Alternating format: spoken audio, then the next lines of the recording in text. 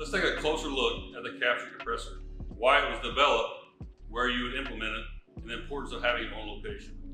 With the new Quad OB and Quad OC regulations coming up, we as an industry can no longer operate gas-actuated valves on location.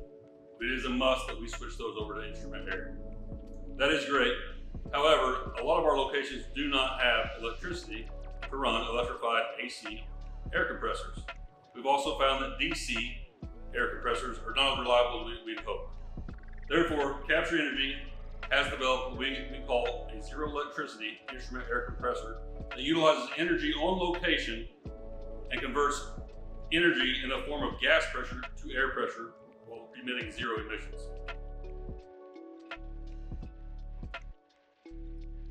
Well, taking a closer look, we have a few basic components that allows us this piece of equipment to operate. We have a control panel, 6-volt, that can operate for up to 10 days without sunlight. This is the brains of the operation. It's also sensing air pressure within our air receiver tank. This is an ASME 150 PSI rated tank. The next major component, this is our 5x2 valve, custom made by Capture Energy for this application. This 5x2 valve, then we move on to a motive gas cylinder. This is a high pressure cylinder which takes gas and oscillates a piston up and down, which is then tied to an air compressor. High pressure gas enters the 5x2 valve through this inlet. We have a 100 mesh screen here to filter out any particulates that might cause damage to your system. High pressure inlet comes through here and drives the piston down. The gas remaining below the piston is exhausted through this line and back into a downstream system. A suction scrubber on a gas compressor and or just a downstream sales line on a producing well. Once this piston reaches the very bottom, our control valve, our 5x2 control valve, will shift and now send high pressure gas below the piston, driving the piston up, allowing for a reciprocating motion of this piston. This end result, tied to our air compressor, is the same exact piston with a suction and discharge check mounted onto the tank. What's this mean for you? It means for every time this piston cycles, we create air on both the up and the downstroke within this cylinder. Let's take a closer look at the capture compressor, how it operates, and how you might see it implemented on your location. This red air hose simplifies a high pressure gas source, typically coming off first stage or second stage of your gas compressor. That high pressure source is fed through our 5x2 control valve and is sent to our motive gas piston, which is then oscillating based on that high pressure gas. So as the gas depressurizes, it's going to come out this line and typically exhaust it into your suction scrubber. Remember, we need a differential pressure for this machine to work properly, but first stage, second stage compression going back into your suction scrubber is typically how our customers install these units. What you will see, so this is the brains of this box, the capture controller is a pressure transducer. We also have the ability to set our desired air pressure in here. So we have a low limit and a high limit switch within this box. So once our air pressure falls below that desired air pressure set in the box, the air compressor will automatically kick on. And then once we achieve the desired high pressure, it'll turn itself off. If you'll see me operate this valve, this simulates the air that's typically going to go out to all your control valves, your level controllers, your suction controllers, your back pressure valves out on location. Anything that takes a pneumatic source to no longer release emissions into the atmosphere or methane into the atmosphere, causing you to have your Quad OB non-compliance. So let's simulate you using some of your dumps on location and your control valves.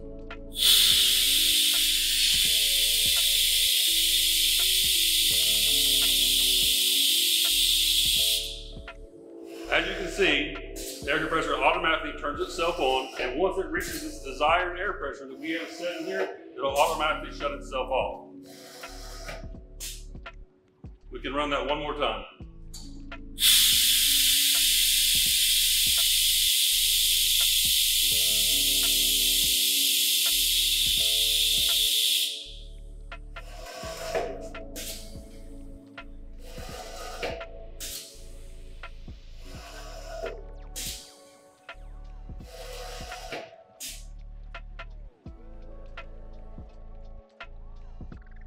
This is the Capture Compressor, an instrument air compressor that can operate with zero electricity on your stranded locations and or locations where electricity for instrument air is not reliable.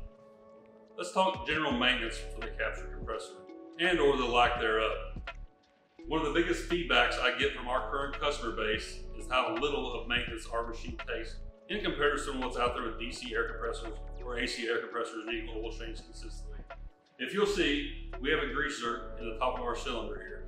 Not every gas system requires lubrication. However, if you have a nasty gas system, we have inserted the greaser here in the case that you want to keep this lubricated frequently in those harsh environments.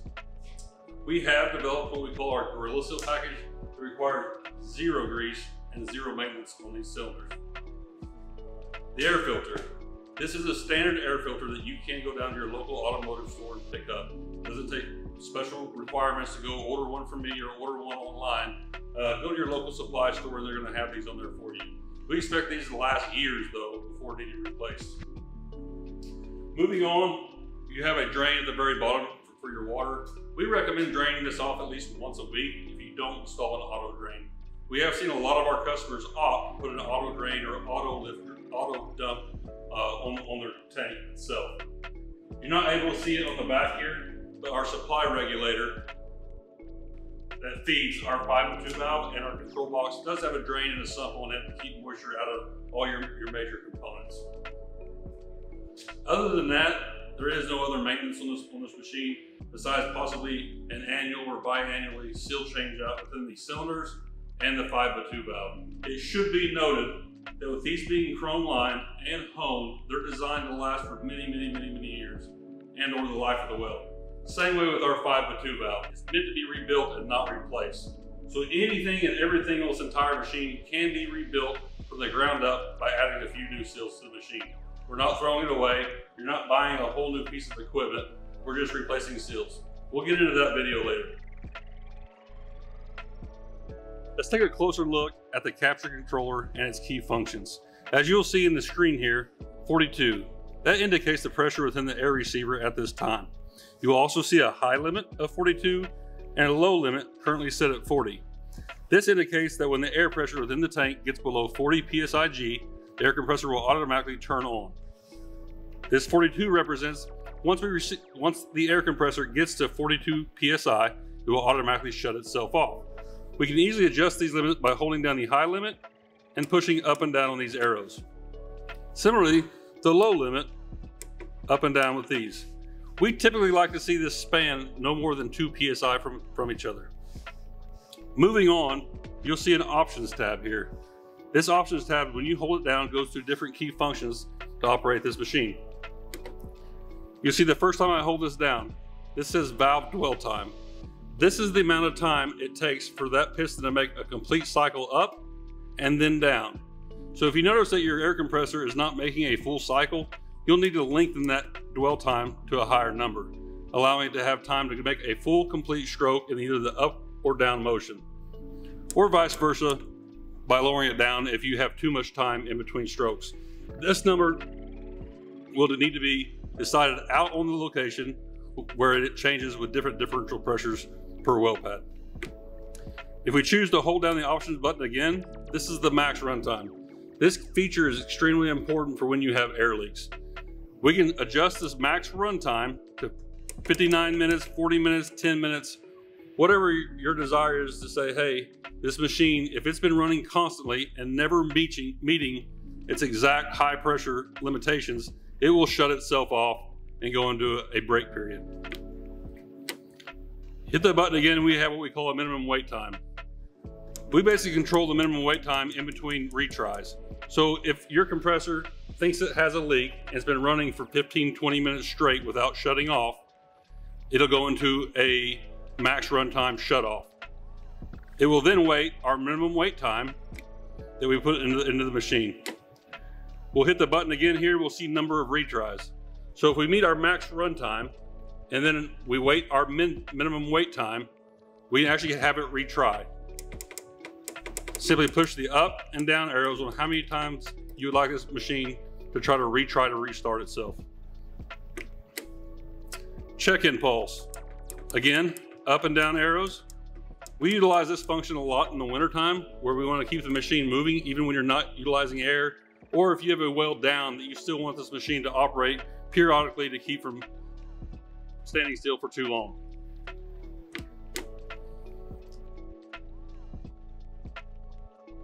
Valve pulse time is not important. That's an internal program within the box and how long we send a signal for this thing to shift.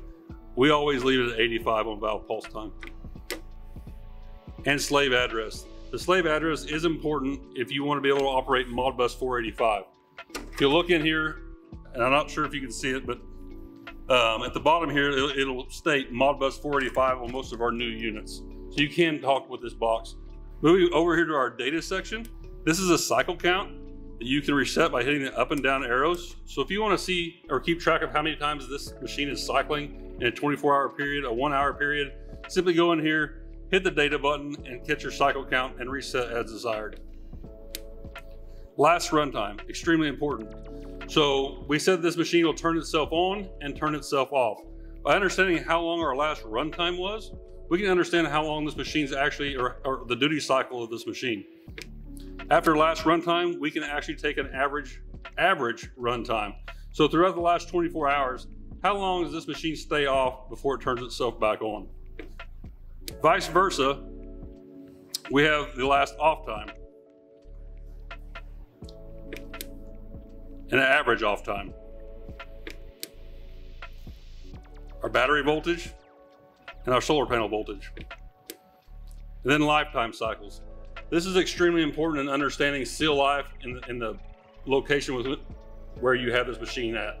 So if we know that during the life cycle, this thing operated 3 million cycles before needing new seals or a 5x2 needs serviced, we might want to put this on a PM at every 2.5 million cycles or 2 million cycles. But at least you'll get an understanding of how long your cycle life is and your seal life is within the machine.